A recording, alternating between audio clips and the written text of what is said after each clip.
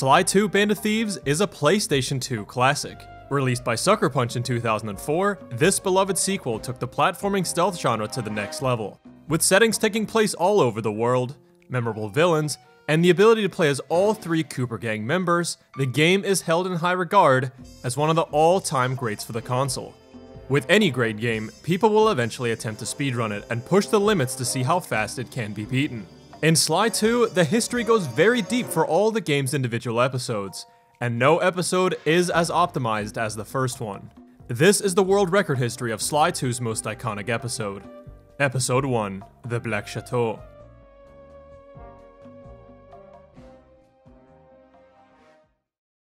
Psst, hey kid, I just had the shave of a lifetime.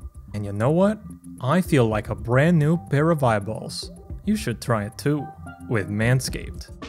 What I was using was the new Lawnmower 4.0, a waterproof trimmer with skin-safe technology that reduces those pesky nicks and cuts. It's got a wireless charging station and goes up to 90 minutes. And it glows, telling you how much you got left. You can lock the trimmer by pressing the front button 3 times. Great for traveling. Something I do when I'm not in this room all day. If you use Manscaped, you'll also be accompanied by a deodorant and a ball toner. Perfect for my humongous pair of eyeballs, of course. Get Manscaped today with 20% off your order with free international shipping and 2 free gifts by using code ThaRixer on manscaped.com. Thanks again for sponsoring. Let's get to the video. So let's get the obvious out of the way. If you've played Sly 2 or watched anyone speedrun it, you'll know that the game is really long. Completing all 8 episodes in the game in a single sitting can take up your entire day, and thus, full game speedrunning for Sly 2 wasn't popular in the early days. Instead, people focused more on individual episode runs, since the length was a lot more favorable. So if one wanted to start out by speedrunning episode 1, where would they have to start? Well, let's take a look.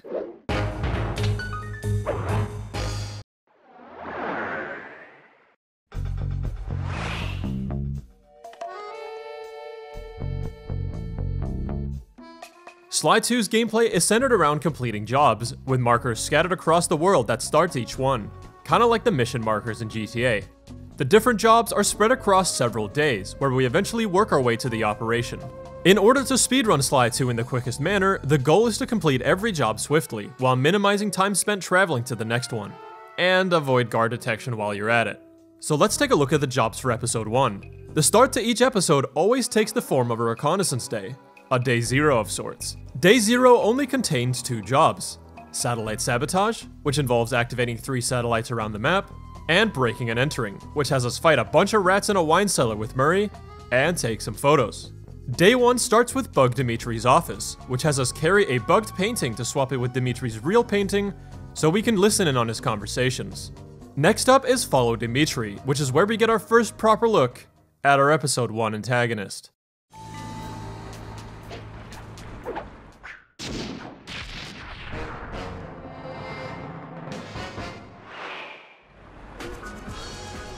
Dimitri's been printing fake money using the clockwork tail feathers, which is our goal to steal at the end of the episode. To get there, we have to tail him around in this job to see what he's up to, and as we learn, he's a bit of a character. For the final job of day 1, we have to go back to the safe house to swap to Murray for water pump destruction. A short and simple job where we have to destroy the city's main water pump by throwing guards into the machine. Day 2 starts out with Murray once again. His job, Silence the Alarms, has us destroy 3 alarms spread across the map by throwing whatever's around us into them 3 times each. Theater Pickpocketing has Sly go into the theater to steal 6 keys. He then uses them to slow the fans down in the room so he can reach the chandelier at the top, where he uses a turret to disable some of the security. Moonlight Rendezvous is basically just an auto-scroller, where we follow Neela around the map without falling too far behind. And lastly for day 2 is Disco Demolitions, a Bentley job where we have to blow up 4 separate pillars to send the giant disco ball to its demise. For the third and final day, it's time for the episode's conclusion, Operation Thunderbeak. This has the entire Cooper gang involved and starts out with Bentley and Murray, where we have to access the water tower by defeating some rats. Bentley gets yeeted up there by Murray and blows a hole to the entrance.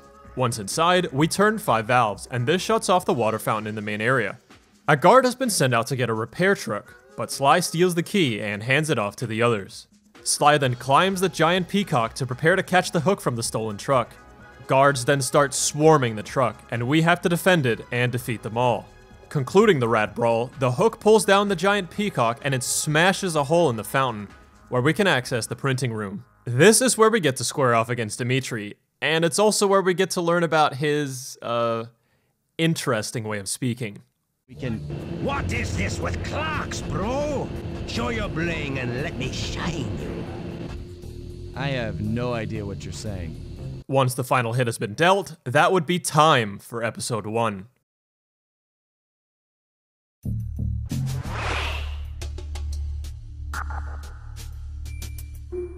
The earliest history of Sly 2's speedrunning dates back to this Speed Demos archive thread created in January 2008. Prominent runners at the time, like Michael Yama, Trihex, and RJ Waters, were showing interest in a full game Sly 2 segmented run. Another pretty well-known runner, Samurai Man, would post some small shortcuts in episode times. All of these videos don't exist today, but we can see that Samu had claimed a time of 32 minutes using the in-game timer for episode 1. The in-game episode timer for Sly 2 is quite a bit faster than real time, and wouldn't really be used in the following years, so not much to gather from this claim. Another runner called Cooper Crisp decided to take on the task of completing a full game segmented 100% run. He did so, and it was submitted to SDA in 2012. And just to show you that I wasn't bluffing earlier when I said this game was long, Cooper's run was done in 54 segments, with his time of 6 hours, 38 minutes. I won't be going very in-depth on this run, since it's a 100% run, and there were practically no strat developments for episode 1. Cooper played on the PS3 version of the game, which saved time throughout, mainly due to faster loading times. While not an extravagantly mind-blowing run, it was nice to know that people were interested in running the game. The year 2012 also marked a significant change for speedrunning as a whole. Speed Demos Archive was the primary website in the mid-2000s for speedrun submissions and strategy discussions through their forums. But times were changing. Along comes Speedruns Live, where speedrunning would see a big boost in activity. The front page of SRL had a massive list of people streaming runs of various games, which paved the way for the Twitch era. Amongst other things, the success of GDQ events was putting speedrunning more in the spotlight, and thanks to Twitch's easy-to-use export feature, the scene would also get a good amount of exposure on YouTube. Communities for several games were starting to form through SRL and Twitch. Eventually, Skype calls would take place for racing, strat hunting, and just for hanging out with people you had a common interest with. With this big shift in the scene, the Sly community was taking form, and a small group of people had their sights on speedrunning Sly 2. A glitch hunter named Z would help the community with their endeavors. Cooper Crisp from the SDA days was still around. Mikkel, primarily a Sly 1 runner, was interested in optimizing and racing Sly 2. And GameCuber, who I'll get to in a bit. Cooper had tried doing some episode 1 runs around this time. These times don't have surviving video, but he did post his splits on the SDA forums for the world to see. A 39:36 on Christmas Eve 2013, a 39:11 in March of 2014, and a 38:28 the very next day. The lack of video wouldn't be too big of an issue, as only half a year later, GameCuber would be the first person who would give episode 1 the love it deserved. In August of 2014, Cuber would absolutely smash Cooper's run when he got this time.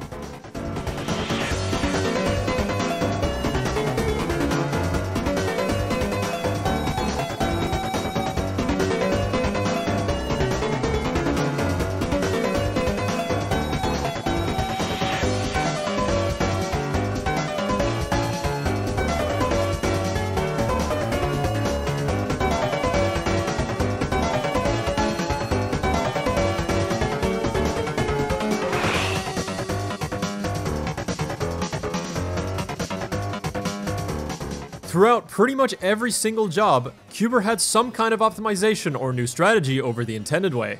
On Satellite Sabotage, Cuber realized the activation hitbox for the satellites are insanely big, and thus, you can press circle on them way earlier than you think. On Breaking and Entering, Cuber lets Murray do most of the work with the rats, as he kills them in 2 hits rather than Sly's 4 hits. After each day in the episode, a slideshow cutscene plays where Bentley briefs the gang about the next set of jobs that need to be completed. Cuber skips all 3 of these by quitting out to the PS3 menu and relaunching the game, saving him massive amounts of time. He utilized a shortcut on Bug Dimitri's office that was found by Samurai Man in 2008, where you can reach this rope from the lamp, skipping a decent chunk of platforming and getting you to the ventilation shaft earlier. Instead of walking all the way back from Dimitri's office to the next job, Cuber goes into the pause menu to load his file. 4 seconds later, and the game spawns him in the safe house, skipping the travel entirely. This would also be done after the completion of 2 other jobs, Follow Dimitri and Theater Pickpocketing. On Silence the Alarms, Cuber made an observation as he approached the second alarm. Only 2 briefcases. Looks like I gotta use a guard. It's gonna be you, douchebag.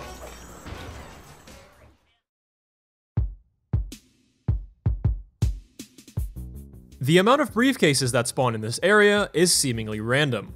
A maximum of 4 briefcases can spawn, but in the worst case scenario, you can end up with 0, forcing you to use the guards or this newspaper box located all the way in the back.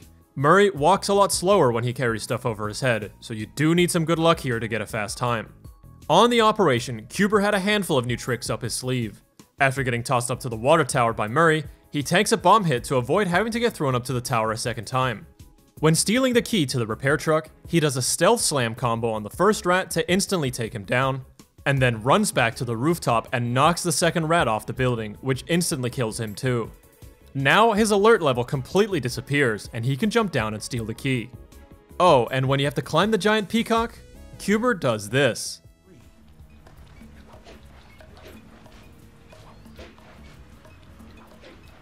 We did it. The community coined this cock strats, because you climb the peacock and stuff, you know? Moving on, there's a spot on this pipe where the game takes over and climbs all the way to the beak on its own. But if you hit the trigger without being attached to the pipe, the game will launch slide to that position. Cuber's strategy for fighting the rats is to hit them as quickly as possible once their invincibility period runs out. Fairly straightforward stuff. Cuber took the Dimitri fight a little bit safe as he wanted to close out a new world record. And so he did with 33:25 on August 27th, 2014. In the following weeks, Cuber would improve his time and cement his status as the best Episode 1 player. On September 1st, 2014, Cuber would improve to a 33:12, then to 32:46 on September 8th, refining his movement and overall gameplay. Z, Cooper Crisp, and Mikkel had been helping Cuber out from the sidelines by finding new strategies along the way. Cuber would use the new stuff to knock his time down by another 10 seconds, 2 days after his 32:46 to 32:36. The first new trick that was incorporated was discovered by Z and Cooper Crisp, and was a pretty big one. Guard spawn manipulation. By turning the camera in specific directions as you're roaming the map, you can prevent guards from spawning in your way. The majority of the time, the camera has to be backwards, which means you need to know the level layout pretty well. This trick is very useful on Bug Dimitri's office, since if you get hit by any of the guards with the painting on your back, you instantly fail the job. The way Cuber enters Theater Pickpocketing in this run is also faster. As discovered by Z, the job trigger extends out below the balcony, allowing you to hit it from underneath. Inside the job, there's also a couple of things to note. First, Cuber gets a faster cutscene at the start of the job that saves about 1.5 seconds. When you first go through the door, the game will take control over Sly and walk him forward to a predetermined location, kinda like the peacock climbing in the operation. The cutscene trigger is located around here, and sometimes Sly will walk all the way from the door to the trigger, but sometimes he stops a little short, thus not watching the cutscene as early as possible. Mikkel found a tiny optimization for getting the first key faster. Instead of hopping along the seam on the left like before, you can rush to the first table and quickly crawl under it to lose detection. And finally, Cuber would reach the fourth key quicker by doing a set of tricky jumps. In the meantime, Cooper Crisp wanted to get back in shape and set a good time with the new strategies. He would snag the world record by 4 seconds with 32:32 on November 30th, 2014. Unfortunately, again, no video. This record would stand going into 2015, where we would see a big shift in the Sly 2 scene.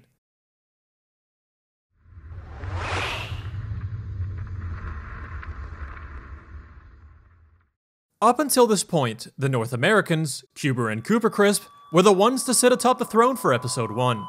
But now, all eyes turn to Scandinavia, as a Norwegian runner would have a meteoric rise to the top. And this guy was ahead of the pack.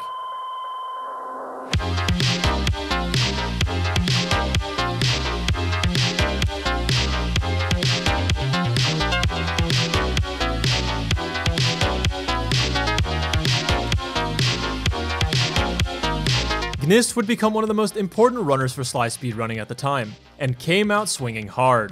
While his first episode 1 time was a 36:51, 4 minutes behind Cuber and Cooper Crisp, it only took him a week and a half to take the world record to European soil, with 32:19. This run was mind-blowing for the community, as it came with a plethora of new strats, and also movement tech. The first advanced movement technique that Gnist was using was the square boost. By running forward and pressing X and square at the same time, Sly will lunge forward with his aerial attack. Movement speed in the air is significantly slower than on the ground, but this technique allows you to preserve your grounded speed into a jump, saving tiny bits of time throughout the episode. Another technique Gnist was taking advantage of is the glitch high jump. When you hold down square after swinging your cane, Sly will charge up this spinning attack. If you try to charge this attack while in midair, you can achieve a grounded standpoint that you can jump off of, essentially allowing you to triple jump. Sly 2 now had horizontal movement tech in the form of square boosting, and vertical movement tech in the form of glitch high jumping, allowing the game to be pushed to new heights and lengths. As for strats, Gnist performed an absolutely ridiculous trick in breaking and entering, known as a table clip. By using the charge attack once again and interrupting it with entering a crawl space, Sly will clip into the table for a brief moment. Once inside the table, you have a ton of speed, and you can clip through the gates on the other side. But you need to be careful to cancel this speed at a very precise moment, or the game will launch you out of bounds. If done successfully, you can skip the entire cutscene with Murray and save about 25 seconds. The table clip had been known about for at least a year, but nobody was daring enough to put it in a run until Gnist. The trick is notoriously inconsistent, and would cause plenty of resets early on, but 25 seconds was way too good to pass up. Gnist had a comparison against Cooper Crisp's 32:32, and you can see that he gains massive time over him after completing the job. On Bug Dimitri's office, Gnist used the glitch high jump to his advantage, cutting the corner even sharper to the ventilation shaft, saving another 4.5.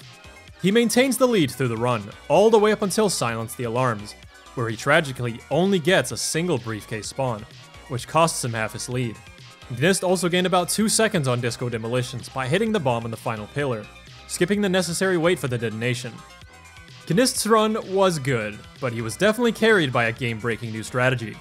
And so, he wanted to prove that it wasn't a fluke. He would set a 32:09 11 days later, and in March, the 32-minute barrier would be shattered.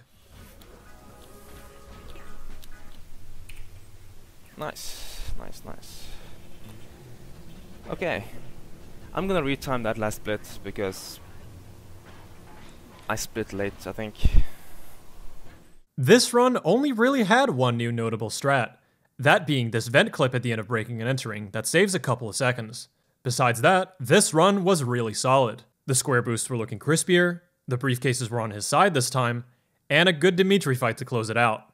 The community around this time was relatively small with only 14 submitted runs to the episode 1 leaderboards. Gnist would start streaming his runs a lot more often, bringing in a small loyal fan base for Sly. At the end of the month, March 30th, Gnist would squeeze out another 3-second record to 31:40.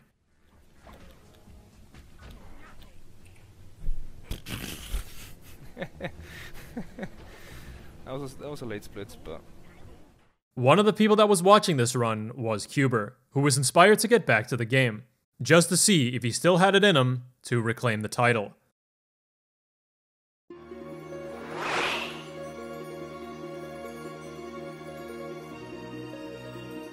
Cuber had improved his personal best to a 32:08, but wanted to push into that 31 territory. He learned the table clip, all the small new optimizations, and all the new movement tech. He was hot on Gnist's heels. He had a run on April 19th that was 16 seconds behind Gnist going into Dimitri. It seemed like a lost cause, perhaps good enough for a new personal best, but not quite good enough for the record. Regardless, Cuber gave it everything he had.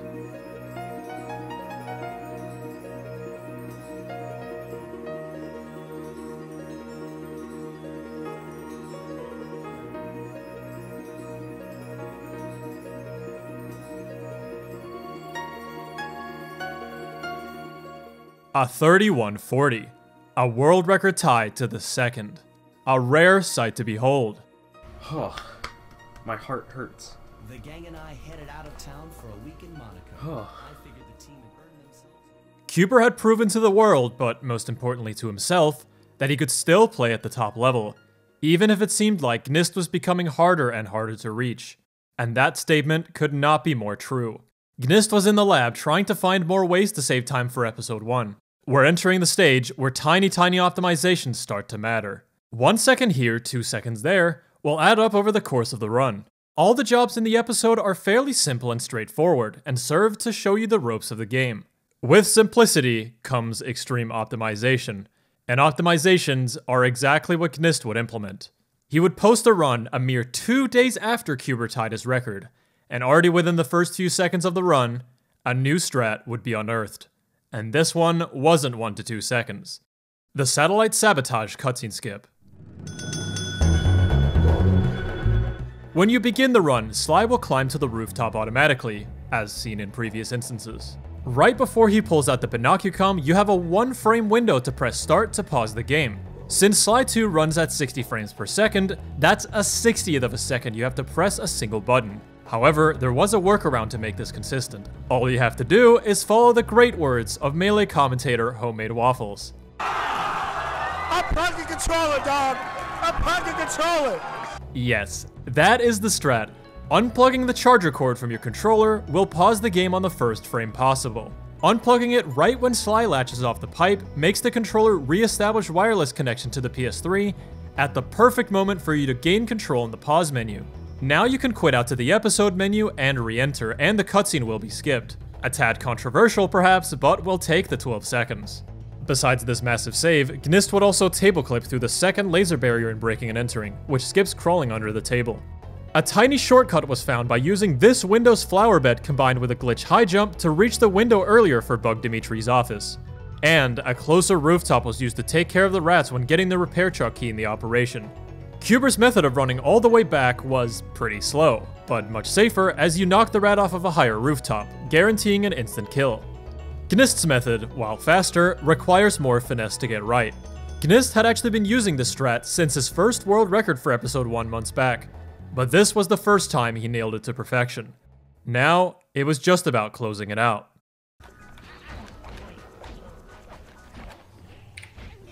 Hey, I did it. My sum of best is now sub 31 by far, Kappa. It can still be a lot faster though. Like, I still lost almost 10 seconds to Cuber on the last split. So that can still be improved. Despite getting a best segment on the operation, Gnist still lost 10 seconds to Cuber. This was largely due to Cuber's better execution in the boss fight against Dimitri, but it's not as simple as it looks. Allow me to break it down. You'll always start the fight at the opposite end from Dimitri, where he will shoot a laser attack with his ring. You're normally supposed to take cover when he shoots this until his ring jams, but he'll also stop using this attack if you close the gap. Once you're up close, you need to hit Dimitri 4 times for the first knockdown, 4 times again for the second one, and after doing it a 3rd time, he will teleport. The teleporting was a bit of a mystery back in the early days, but it was slowly figured out around this time in April 2015. The fight arena is separated into 4 quadrants. Dimitri will always teleport diagonally across from the quadrant that Sly is standing in, so if you want to fight him well, you can knock him down, then get as close to the center of the arena while still standing inside of the same quadrant, then run to the opposite one once Dimitri has teleported. While both Gnist and Cuber had a stranglehold over the strategy, Cuber would typically pull better times. Brilliantly showcased in his 31:13, which was set the very next day after Gnist's new time. A gold split to close, and a new world record.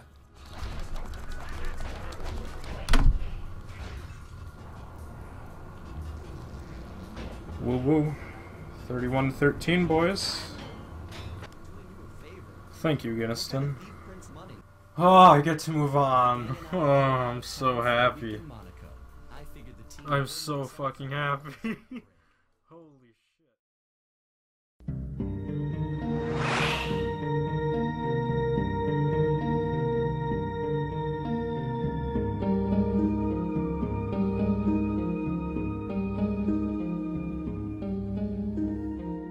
For the first time in the Twitch era, Sly 2 Episode 1 would remain dormant.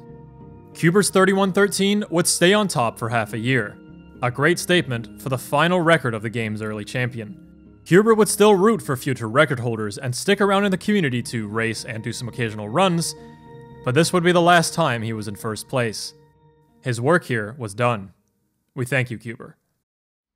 The 3113 was gonna fall eventually, and the person to beat it is someone I've mentioned before, Mikkel. For the love of God, don't hit me. Oh, this is so dangerous. Fuck. What the fuck? Coming hot off his 80% record in Sly 1, Mikkel wanted to see if he could end the dry streak on episode 1. He had the speed, he had the pace, and surely enough, he would get it by a mere 2 seconds. Nope. I got it. I'm so sorry, Cuber. Your first instinct might be that he's apologizing to Cuber for ending his record's long streak, but there's a little more to it. It's not a PlayStation speedrunning video if we don't talk about loading times.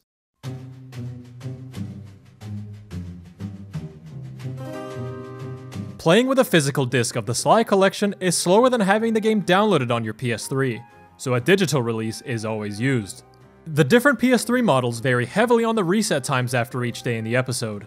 The oldest models of PlayStation 3s, being the fat A through K models, are the fastest, which is strange to say the least. You would think that the newer models with stronger hardware are better suited for running, but the fat L through Q models are slower, the slim models are even slower, and the super slim models are horrendously slow. Finally, there is some variation in loading times depending on the hard disk drive you have in your PS3. The standard one always has 5400 revolutions per minute, or RPM. Mikkel had replaced his standard hard disk drive with a newer one for storage reasons, but this one had an RPM of 7200, which caused him to save 2 to 3 seconds on Cuber and Gnist on every quit out to the PS3 menu. To equalize the playing field from here on out, it made much more sense to just ditch hard disk drives altogether, and upgrade to solid-state drives. PS3s can't read or write more than 300 megabytes per second from any drive, so even the cheapest SSDs, at $30 or so, wouldn't be faster than a more expensive one. This would become the new standard, so runs never had to come down to faster loads ever again. However, at the time, Cuber's run had better execution over Mikkel's, and they both knew it. Mikkel's run was still the record, but SSDs opened the door for way lower to be possible, as it saved around 23 seconds for episode 1. Who was going to take advantage of that? When the world needed him the most, Gnist came back. With an SSD at his disposal, he was ready to leap far ahead of the competition. He had already proven himself as a force to be reckoned with in Sly 2, and for the next year of the game's history, no man could touch the Norwegian Slayer.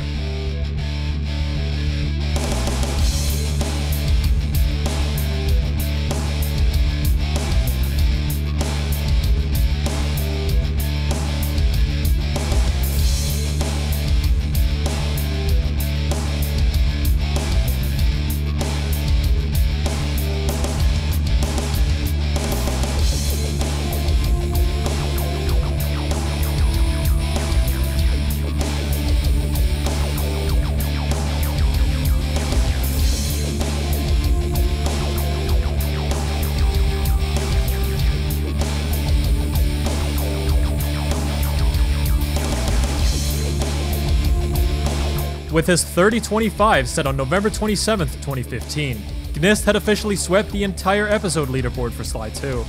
There's no rule stating that you can't set an individual episode record in a full game run, and Gnist was such a monster, he would do exactly that.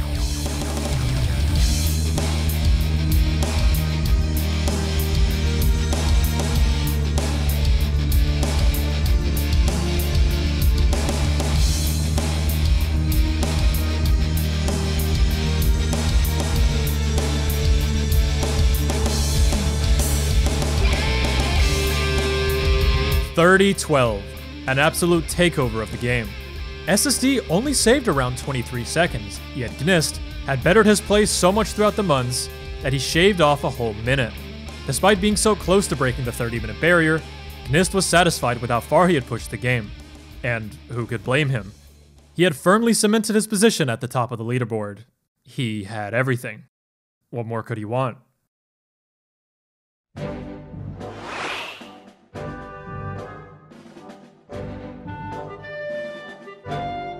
Well, one thing is getting the lead, another is maintaining it. And you may notice that a new player already has a 30 of his own. This is Alec Hein, and throughout 2016, he was comfortably sitting behind Gnist in second place. A Norwegian rival, hungry to take the #1 spot for himself. Towards the end of 2016, Alec wanted to make a push for the full game any % record, as it was starting to be viewed with more prestige over episode times. But he had a way to go if he wanted to get there, and decided instead to improve all of his episode times for practice. Alec is a former RuneScape skiller. He's no stranger to relentless grinding for hours on end. The word goes that Alec would enter the double digits some days during his most motivated times. He's Sly 2's first proper grind monkey, if you can put it that way, shown here in his natural habitat.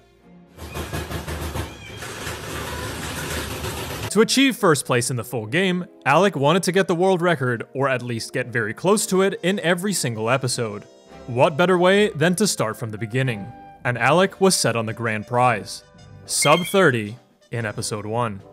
Gnist had a couple of new strategies showcased in his 30-12, and a sub 30 was proven to be barely possible with a very clean run. The first strat takes place in water pump destruction, where using the invincibility frames from the laser enables you to punch out the second alarm, rather than tossing items at it. A nifty little barrier skip allows for a few seconds of time save in disco demolitions, and finally, a faster and more consistent strat for the truck key was discovered in the operation. By destroying this bench near the fountain, you alert the 2 rats that are tailing behind the truck guard. As they leave their position to check on the noise, you can quickly run to the left to avoid detection, and steal the key very quickly. Alec had improved his 30-45 to a 30-18, and was now so tantalizingly close to both Gnist and the sub 30. On November 13th, 2016, Alec was on the run.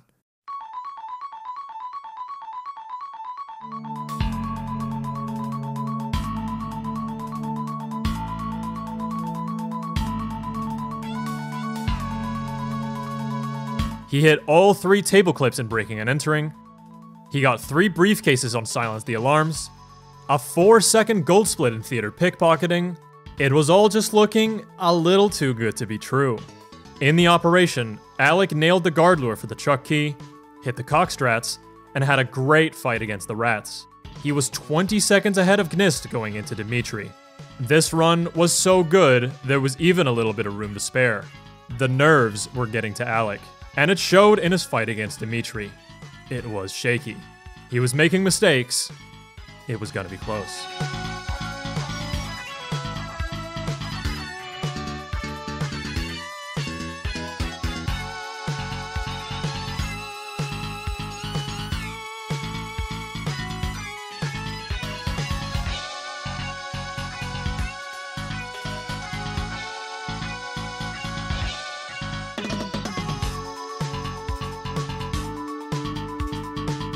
There it was, 29-59. Alec had pulled through and achieved the sub 30 by the skin of his teeth. It took a lot of effort from many of the game's glitch hunters and community members, but episode 1 could now be beaten in under half an hour. All in the name of Norway.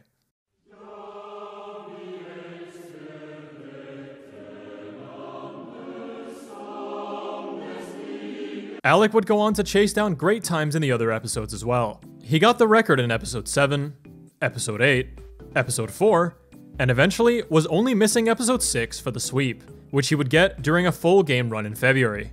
As a fun side note, Gnist would take back the episode 6 record the very next day, meaning that Alec only had the episode sweep for 24 hours. Regardless though, Alec was more focused on any percent, and treated the episode records as more of necessary practice for full game. Once he began his full game grind, he would add another improvement to episode 1 during one of his attempts, with 29-50. Gnist didn't have much time to play in the winter season due to exams, but in March, he was ready to come back to reclaim the records that Alec had taken over the months. And what's more, he had finally obtained the optimal fat PS3 setup, now putting him on the same playing field as Alec.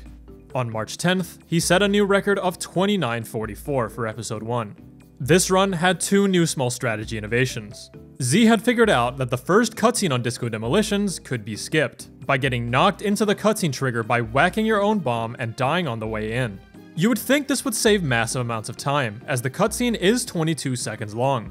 But you have to redo the first room again with the lasers, reducing the time saved to only 2 seconds. Sly 2 has long been plagued with unskippable cutscenes throughout the game, so skips like these are very welcome additions to the run.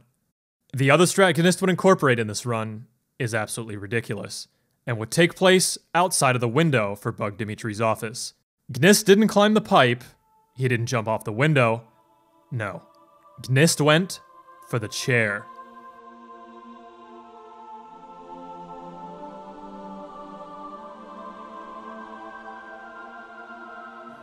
No, don't pull. No. Ah! Damn. Despite the chair jump, the rest of the run was fairly solid. Enough for a new record by 6 seconds. That would last for 9 months. For the rest of 2017, Episode 1 was left in the dust. Alec had properly burnt himself out after spending hours every day playing any %. It's not easy to maintain motivation for a 5-hour-long game. Gnist had shifted his focus to Sly 2 100% in May of 2017, and then to Sly 3 any % in September. Towards the end of the year, we would see some new faces get close to the Norwegians, but no new record. With how optimized Episode 1 was getting, no one was willing to make a push to lower the time. A new player had to step up, or something new had to be found.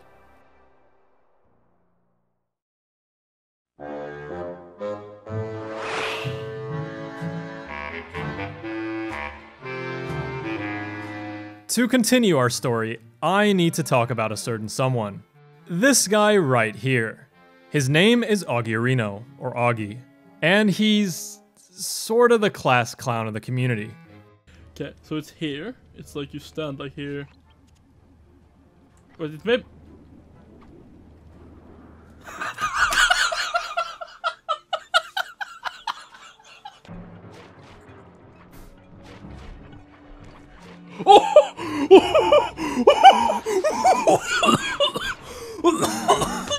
Where do you think Augie's from?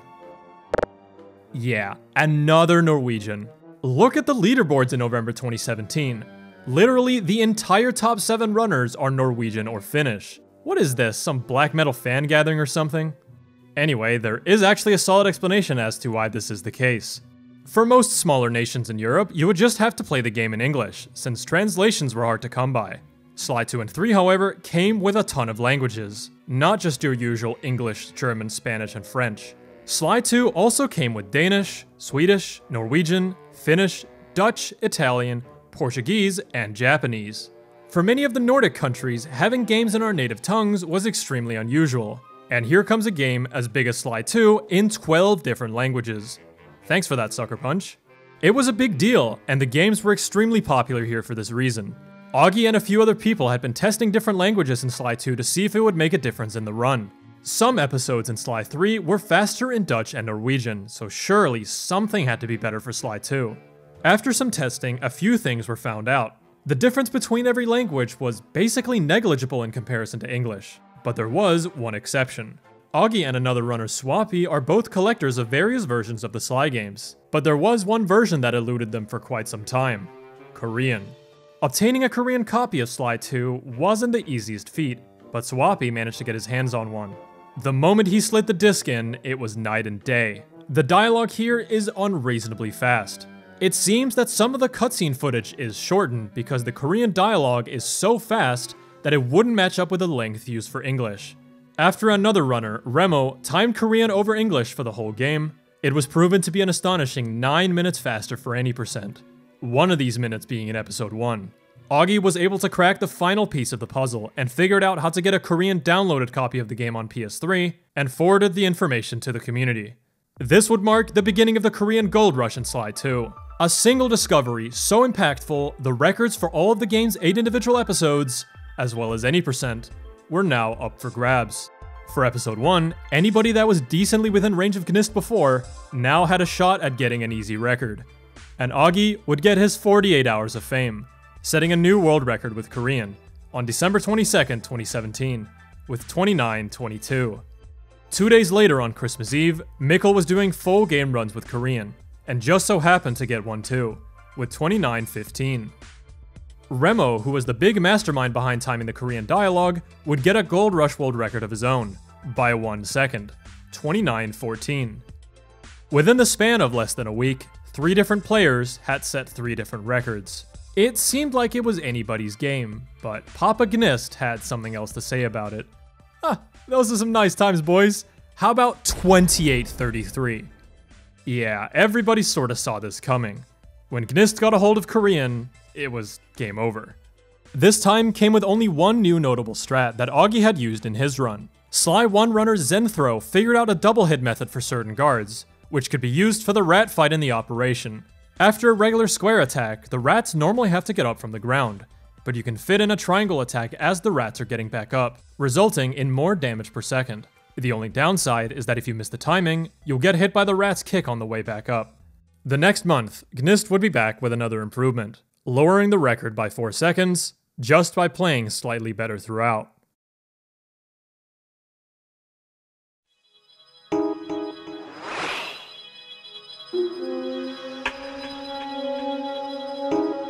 The overall mentality for Sly 2 runners entering 2018 was shifting away from the early days. Back when the community was smaller scale in 2014, the focus was more on episode runs. They were the perfect length to race and have fun with your friends, and full game runs were simply too long, over 6 hours. Now, 4 years later, the full game record is close to breaking the 5-hour barrier. While still a long run, it could now be justified to take seriously, due to the growing popularity of Twitch streaming. Sitting in your room and doing a 5-hour long run by yourself can be pretty mind-numbing, but now, Twitch chat is here to keep you company. It's interesting to see this shift in viewpoints, from episode runs reigning supreme and full game runs being kind of irrelevant, to it now being the other way around. Alec was sort of the first person to adopt this mentality, and others would follow in his footsteps for a long time. As full game runs became more relevant, it drew in more viewership for Sly, and expanded the community by a lot. The episode 1 leaderboard now had runs from 60 different people. A lot of this can be attributed to Gnist for streaming the Sly games consistently over the years. Many viewers find his stream comfy. He never rages, is helpful if people have questions about the game, and is just a very wholesome person overall. Augie has on countless occasions snuggled up and fallen asleep to his stream. On top of all of that, he's definitely one of the most accomplished Sly runners ever. It was very tough to take the record from Gnist, and when you did, he would always come back to reclaim it. The only person who was seemingly in sight to compete for the episode 1 record was Remo, who was 24 seconds behind Gnist. So far in this video, Remo has been portrayed as the guy who timed Korean for Sly 2 and got a free record with it. But in the background, this Finnish juggernaut was absolutely dominating Sly 3, setting one world record after another. The games have some small differences, but the fundamentals remain the same. The saying goes, if you're good at one, you're probably going to be good at the other. And throughout January of 2018, Remo and Gnist would have a heated battle for the Sly 2 80% record. No episode 1 records were set during the big showdown, besides the 28:29 by Gnist. Remo took a break from speedrunning around mid-2018, so Gnist was once again left without a competitor. The only records that would be set for the next while would be far apart from one another, and would basically just happen when Gnist decided to derust for full game. 28:25 in July 2018, 28:22 in April 2019, 28:20 just hours later, and 28:11 2 days after that. Besides better execution overall, the strats in this run were wildly different from before. A small revolution was taking place for strat hunting, and a new strategy on Follow Dimitri is the first big eye catcher, as Gnist would do this.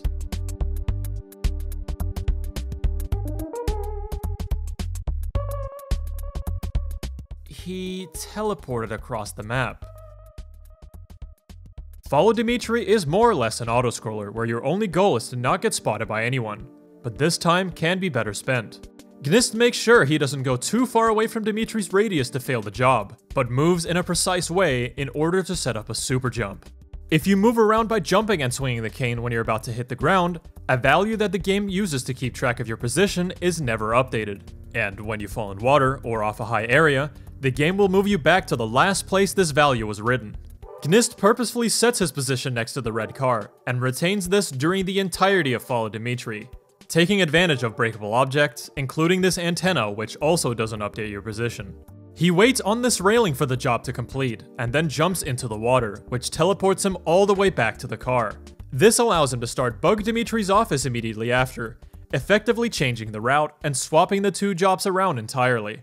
In breaking and entering, Gnist uses double hits and specific pathing to group the rats into the same location, allowing Murray to absolutely pulverize them, then table clipping only seconds later. On Silence the Alarms, a huge discovery was made that eliminated the painful randomness on the second alarm. It turns out that the briefcases don't spawn randomly, but spawn based on the camera, which means they can be manipulated, just like the guards. All you have to do is make sure you're not touching the camera running through this fountain area, and that you're running in a specific path. You'll get 3 or 4 briefcases every time. In theater pickpocketing, Gnist went back to the old strat for the first key, since it was now faster with another lure, by slamming this chair at the start. The amount of coins you have to dig for in order to get the keys in this job is also random, and is time loss that starts to matter with the run now so optimized. With Korean dialogue saving time all throughout the game, Gnist opted to not do the Disco Demolitions cutscene skip, since it almost broke even with watching the cutscene. This run also features by far the best Dimitri fight we've seen, spending as little time as possible not doing damage. The 2811 was an incredible run. Gnist had now been running Sly 2 for over 4 years, and was still trying to push the boundaries. His records did come with some notable dead periods in between, and his life as a whole was taking on more responsibilities, school being the main time consumer. Despite all of that, a lot has happened in very little time. Sub 30 didn't even feel like it was achieved all that long ago, but now we're closing in on sub 28. The question was it going to be Gnist or someone else?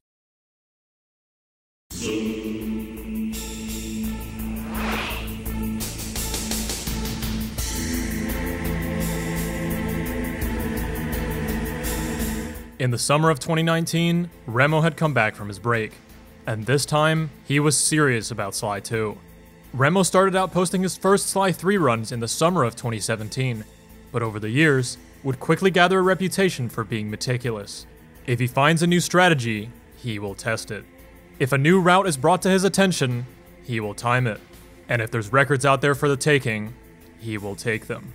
Remo is a living Sly speedrunning library. You could ask him how much the fastest strat saves for a certain job in, I don't know, episode 5, and you bet he's got the answer.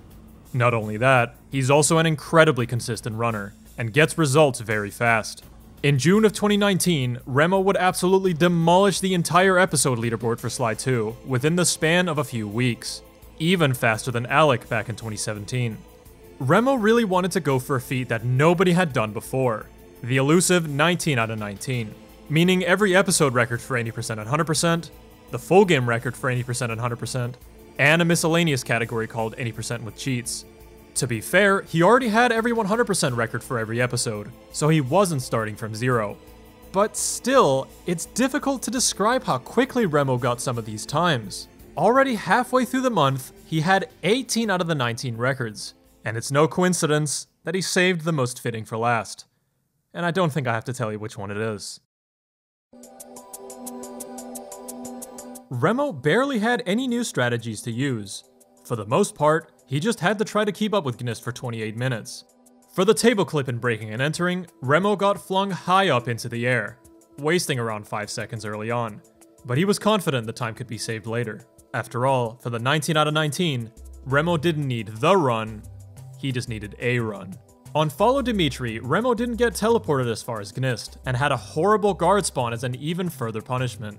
Again, getting hit with the painting on your back causes you to fail the job, but Remo managed to escape the jaws of death, and nailed the chair jump right afterwards. At the end of Moonlight Rendezvous, Remo was 11 seconds behind Gnist, so at this point, he had to pull all the tricks out the bag to save as much time as possible. A reverse order for the last 2 keys in theater pickpocketing, the Disco Demolitions cutscene skip, and a much riskier water tower in the operation. Entering Dimitri, Remo found himself at the complete opposite end of where Alec was just 2.5 years prior. He had closed the gap to being only 3 seconds behind Gnist, but he was going up against one of the best Dimitri fights in the world. But then, something happened. A miracle had struck for Remo.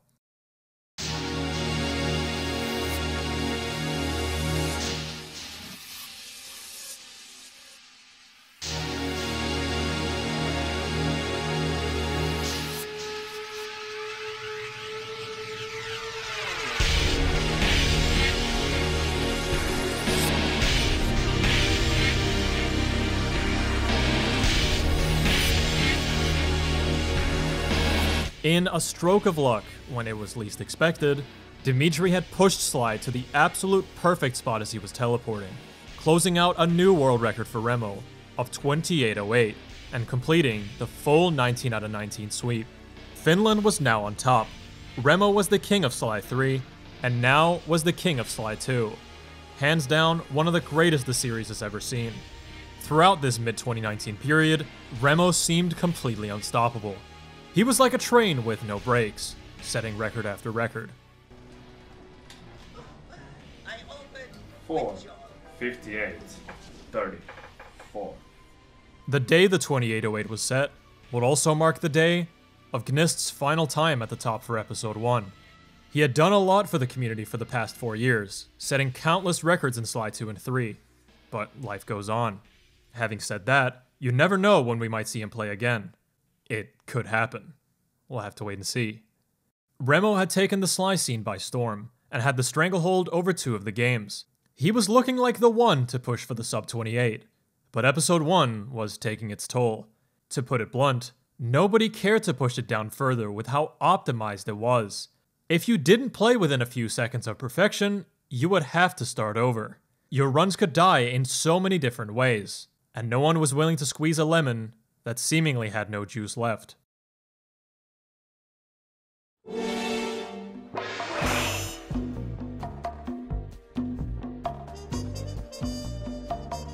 Let's rewind the tape a bit, because we have been going for quite a while at this point. These were the top 10 players on the leaderboards right when Gnist got his final record. I figured we should, reflect a bit. We got Remo, who was catching up quickly. We have Swappy, Mikkel, Augie, Alec, the Goon Squad. But we also have some new runners amongst the top. I want to talk about this guy down here, tied for 10th place. Hexu, with a 29.53. A sub 30 is certainly a respectable time, but something definitely stands out with this run. You see, when you submit your time to the leaderboards, you're required to put in your time, your hard drive, your starting gadgets, which is none for episode 1, your platform and version, and date. Hexu's 29.53 was done on English, and he also wasn't using an SSD. If you do the math, his time with optimal hardware would be in the mid 28-minute range. Very clearly a top 3 player in terms of skill. He had been playing on and off since 2016 and found various strategies throughout the game. The guard lure used in the operation was found by him, and the crazy super jump chain on Follow Dimitri as well. Many community members speculated about the potential of Hexu. He could definitely be a world record contender if he acquired the right version of the game, but the man himself was a bit of a mystery. He barely interacted at all with the community and was just off doing his own thing. If he was playing, you had no idea. You would just have to wait until he submitted a run to see what kind of times he was getting. Hexu became the talking point in the community Discord server. Just who the hell was this mysterious player? Has anyone spoken to him before? What does he look like? People just imagine him being this super big brolic dude. And then, the I don't know what it's called, but it's the brolic doge started popping up as a meme. And we were like, that's fucking Hexu. That is Hexu. Okay, so if we take Augie's description to heart, we have a big muscular dog who plays with no help from the community and is one of the players with the highest skill potential. Don't give this guy Korean an SSD or he might just destroy your game. But that's exactly what would happen. The community was about to witness something legendary. The Finnish hurricane had arrived. Let's see what he could do. Show your bling and let me shine you.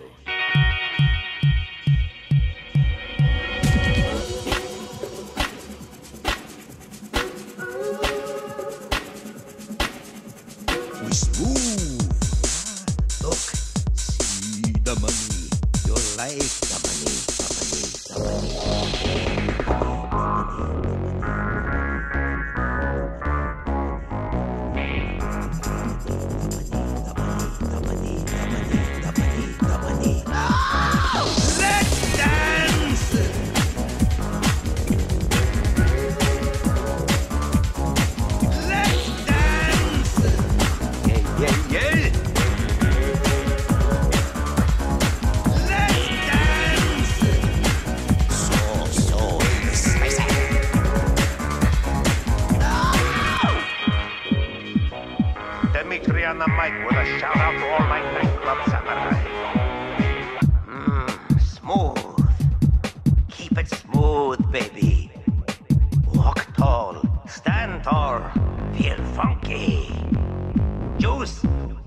the juice.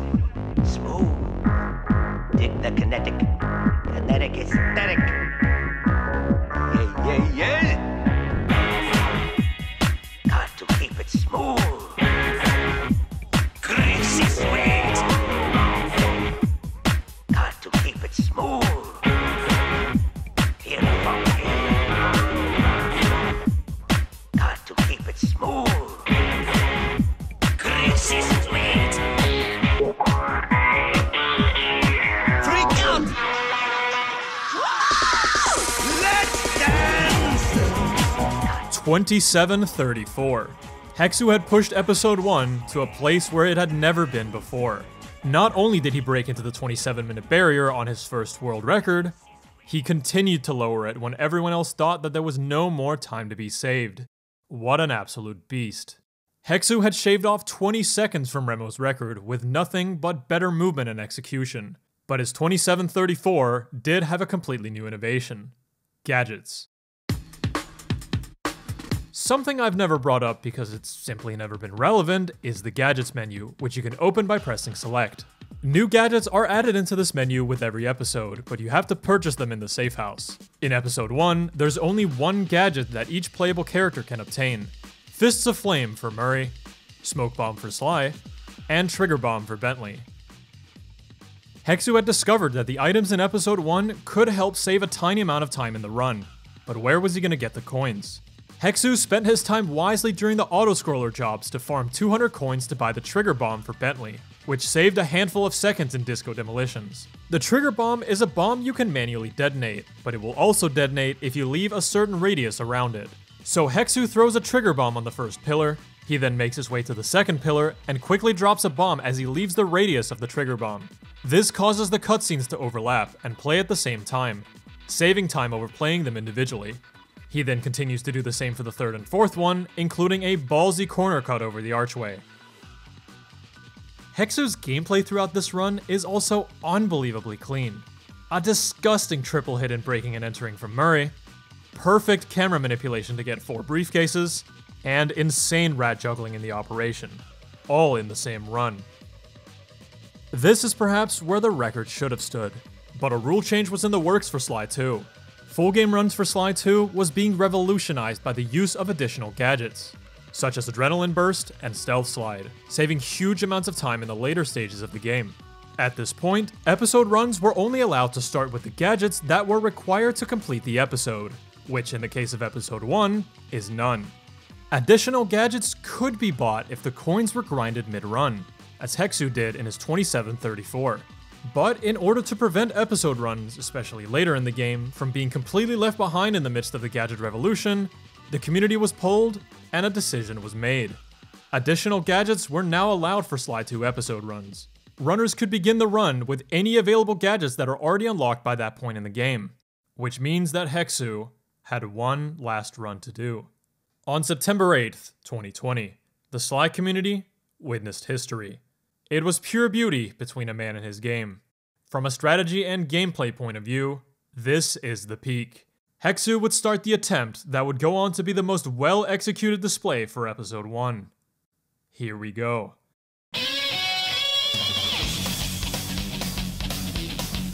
First, Hexu uses some advanced movement tech throughout the rooftops of Paris.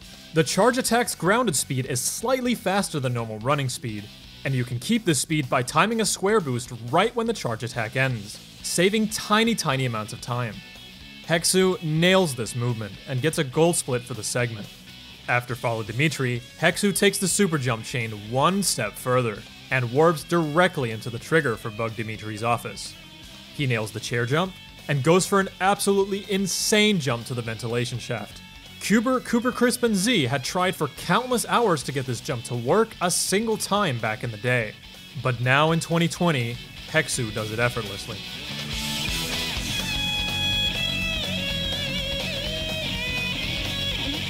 He keeps up the pace and gets 3 briefcases on Silence the Alarms with camera manipulation. With a 3-second lead, Hexu goes for a new 50-50 cutscene skip in theater pickpocketing. If you remember from way back earlier in the video, Sly will sometimes walk forward all the way into the cutscene. Sometimes he will stop short. For you to be able to skip this cutscene, you need Sly to stop short. which is about a 50% chance, adding a pretty big run killer towards the end of episode 1. After getting lucky on the coin flip, Hexu uses the newly acquired smoke bomb to lure the flashlight guard to the door, where he then skips the cutscene by dying as it's playing, saving around 8 seconds. The first room in Disco Demolitions is done faster than it's ever been done before. Hexu damage boosts while disabling the first laser barrier, then pulls a bomb and whacks it midair, allowing it to roll forwards into the second one. After quickscoping the guard, he perfectly times a jump into the second barrier right as it goes down, and pulls another bomb to die for the cutscene skip. I'm just gonna let you see this one more time at full speed.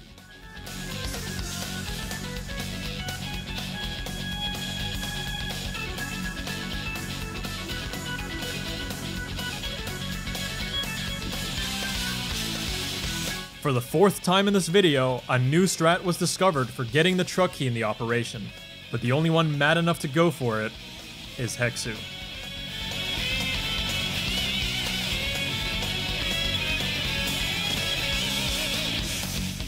All that to save 0.1 seconds. With one final showdown against Dimitri, Hexu uses the smoke bomb to completely revolutionize the fight. When you hit guards while undetected, you will get an instant knockdown, but if you're detected, they will stay on their feet. Hexu realized that you can utilize the smoke bomb to be undetected by Dimitri, and thus get a free instant knockdown after just one hit. Hexu prevents him from teleporting away completely by cornering him with this strat. He tears through the entire boss fight in mere seconds.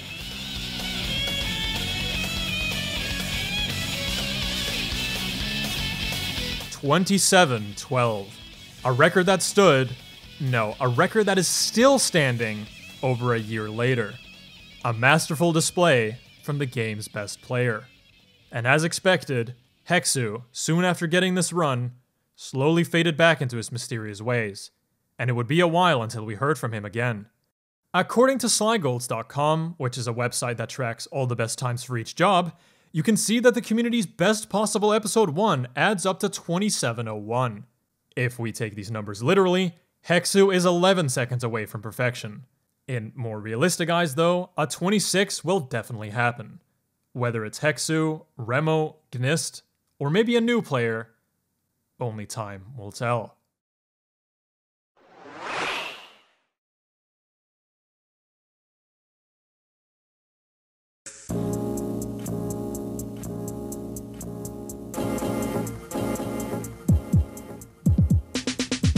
Man, what a journey it's been for the Sly community. It all started out with a bunch of passionate fans of the game on Speed Demos Archive in 2008.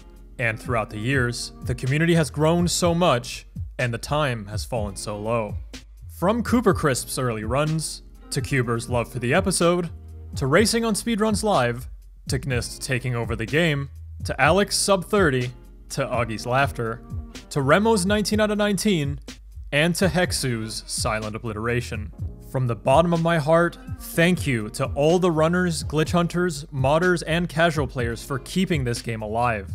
And of course, to viewers like yourself for making it this far into the video. On the surface, this may just seem like the history of how episode 1's record has been lowered over the years, but a true community has been built and grown for these games that consists of friendships, laughs, memes, sadness, and joy. With 121 runs on speedrun.com for episode 1, there's no better time than now to get into speedrunning Sly 2. It's as easy as putting on a timer and just playing as fast as you can. After saying the word episode 1 42 times in this video, I'm starting to want to try it too. The best thing you can do to get into speedrunning any game out there is to go to speedrun.com, search for the game, and join the community Discord. There, you will find people that are willing to help you get started. As for the future of the game, Hexu hasn't been very active as of late, and a few new players are catching up to him. His any % record is being pursued by 2 new players, Jake and Beaver, who are only behind by a few minutes. Hexu also had a stranglehold over all the episodes, but due to inactivity, Beaver and Phobos have managed to snag a couple. However, episode 1 is still firmly in Hexu's grasp, with second place being Beaver 29 seconds behind. After all these years, we finally have a player who cares about the full game run and the individual episodes. combining the mindset from both new and old. There are a couple of tool-assisted strategies and theories that have circulated for episode 1, so let's take a look at them before closing things out. The first one is this possible sequence break uploaded by Gnist in 2017.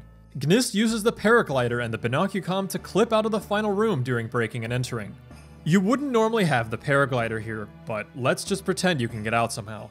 You can actually hurt Dimitri and knock him down during this part, but the game crashes.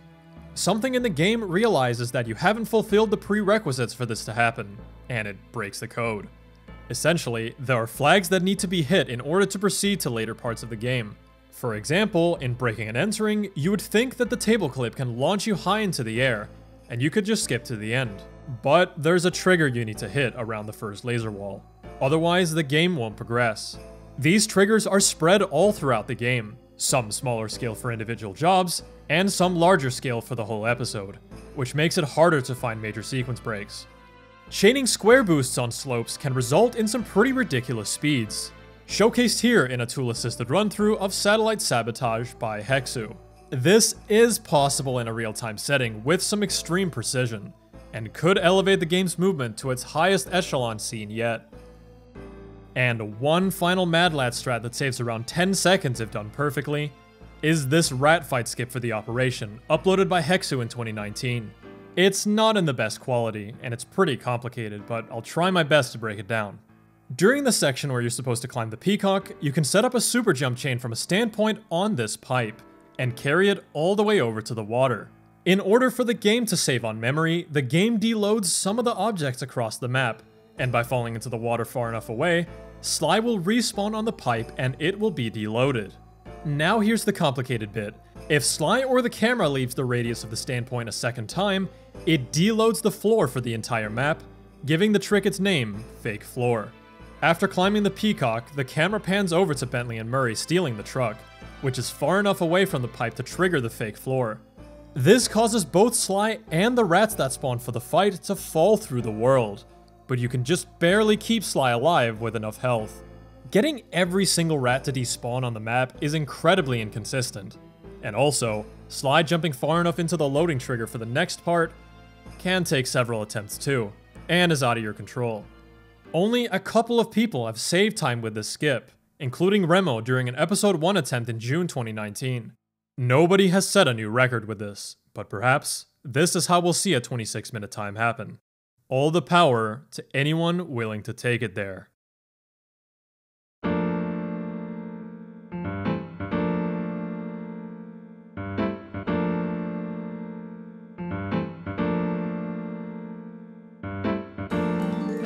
The Sly Cooper series is something that means a lot to some people around the world. Memories about the games from younger years are left by some as mere relics of the past. But a strong community chose to take matters into their own hands and forge a path forward for a game they held extremely dear.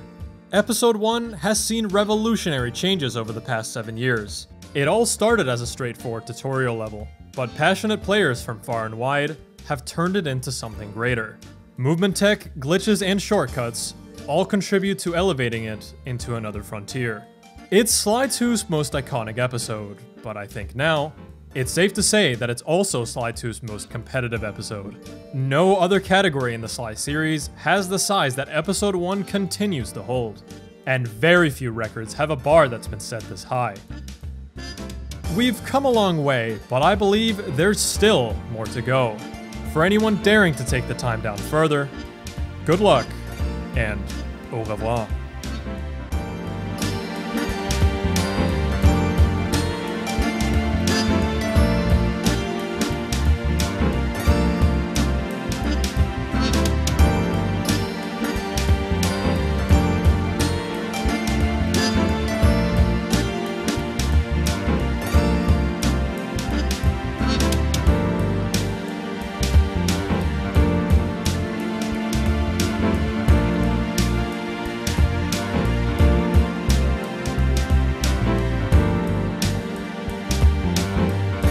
Thanks for watching, and a special thanks to everyone who was just shown on screen in the credits. And a massive thanks to my patrons for making videos like these possible.